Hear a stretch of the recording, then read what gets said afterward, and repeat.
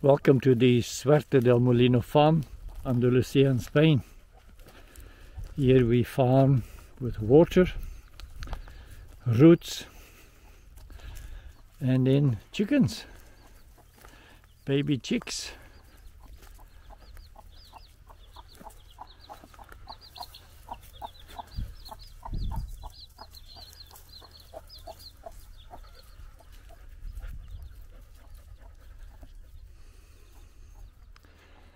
Luna, leave them alone.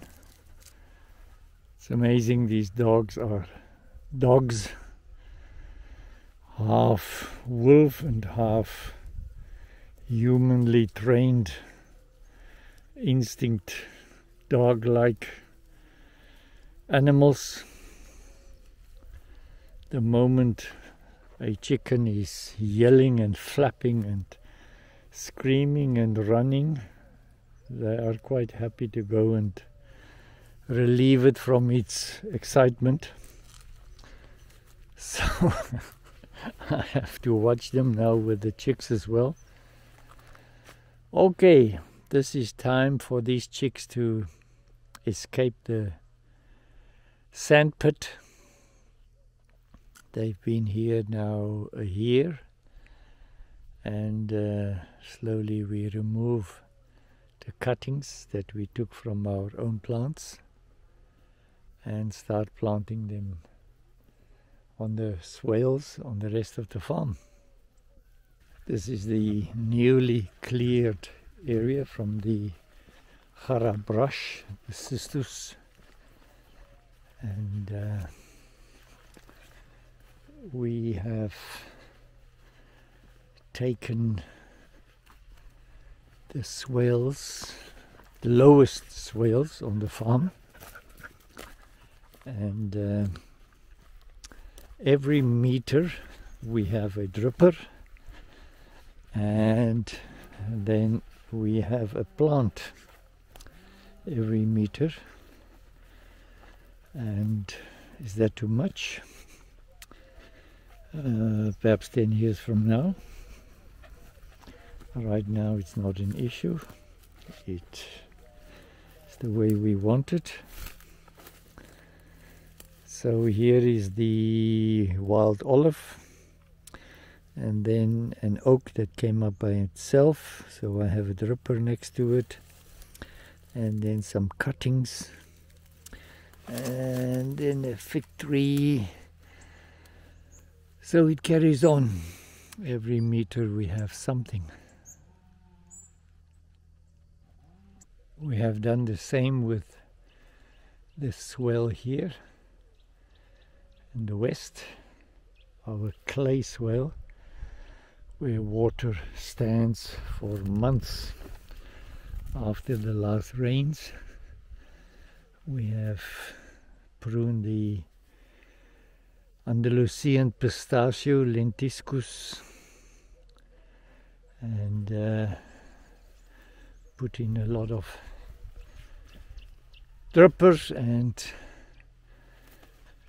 things with roots and things without roots and cactus and whatever. So we plant water and we plant roots. That's the only chance we have to enrich the soil and make something out of it.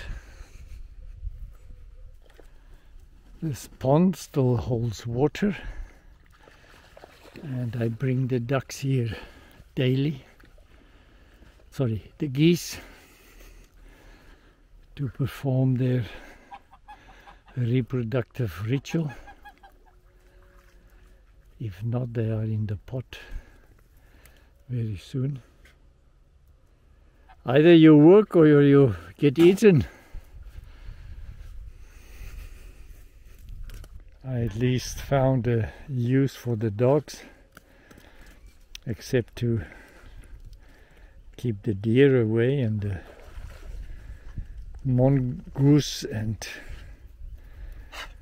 other animals. When my hands are full of clay, I just call one of them and I wipe my hands on them. It works well.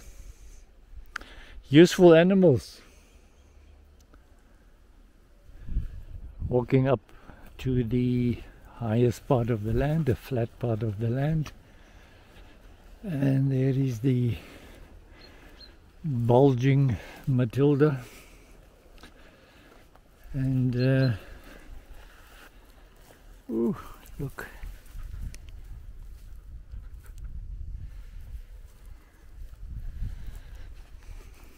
so 24 hours of pumping, and it is at a height of 1 meter, and I've now taken pictures and sent it to the distributor, and because the indications is 1.6 meters, so to me this is pretty fat already. Another 60 centimeters, I don't know. Anyway, I'm happy. The fence is up, and I have no gate. I actually don't want one. I don't want traffic here or people to look and no, stay out.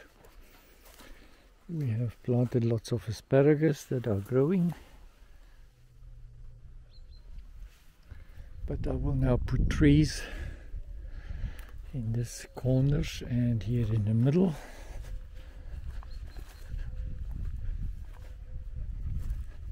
What a sight.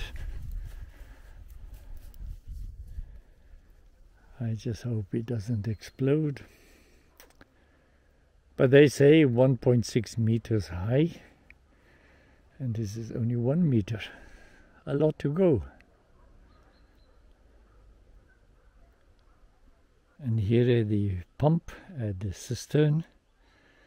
I covered it with a plastic sheeting. Daniel told me many times to build something. In the absence of being able to build something, I just cover it. And then we will have 2 visitors this weekend, and they want us to cut up this trunk. So I'll stick the chainsaw perhaps 45 degrees and cut it for about 2 meters, and then cut the ends. Then I have 2 halves, and then make some from the lower ends some upright posts with a V groove in it, and just put them on top. I look forward to that. It's time to do small, important things that pleases the heart and the soul. We have done a lot of huge projects, and I want to go slow on the big projects and do a lot of smaller things. The fountain flow has stopped. It's either just the way it is, or because I pumped out the water from the cistern. The cistern dropped 40 centimeters out of the 2 meters, and so there's still a lot of water in there in the whole canal system, but no flowing water here. Still the puddle and this temporary pond, also no water anymore.